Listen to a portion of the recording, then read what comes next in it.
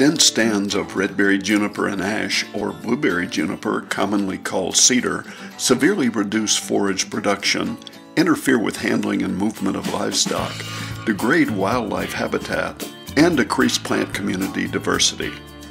Redberry juniper is a basal sprouting evergreen conifer that usually has several stems arising from the base to form a dense clump, whereas ash juniper is an evergreen shrub or small tree that's usually less than 20 feet in height at maturity.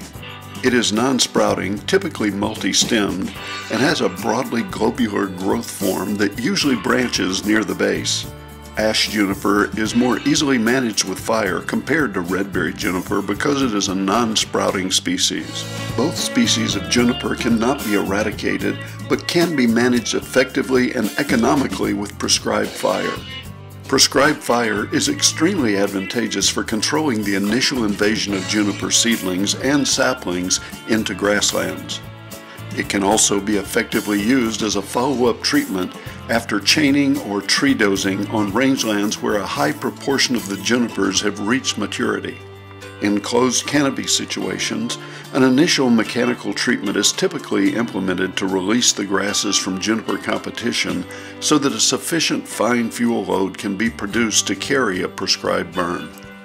Prescribed burning is the most affordable method to manage juniper as compared to mechanical or herbicide management strategies. Juniper management on Texas rangelands is absolutely essential to develop, maintain, or improve wildlife, ranching, and recreational rangeland enterprises. Prescribed burns promote the restoration of grasslands and rangelands, helping to restore the balance of nature.